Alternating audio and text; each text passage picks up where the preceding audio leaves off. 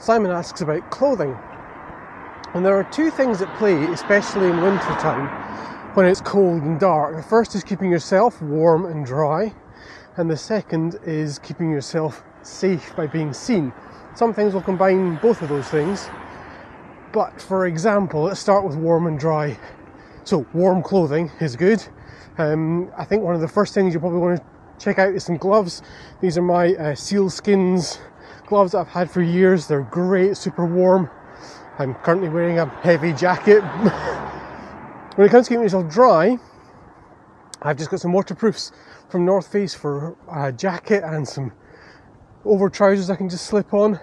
I did see the other day though, a company called Clever Hoods does some amazing, because Simon asked about capes in particular, and when I was a boy I so desperately wanted an opera cape.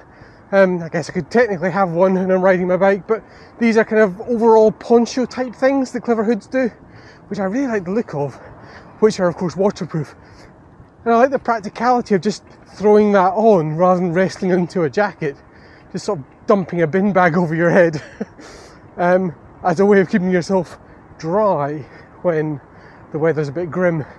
But when it comes to keeping yourself seen, obviously reflectivity is the answer, the order of the day, and my solution is very simple. I just have a high-vis vest thing that I can put over whatever I'm wearing, because one of the joys for me of riding an e-bike is not wearing specialist clothing.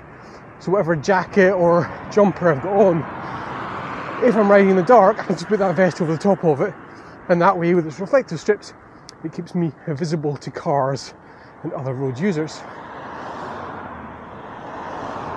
There's not really much weather that keeps me off my bike. Dress appropriately, you'll have fun.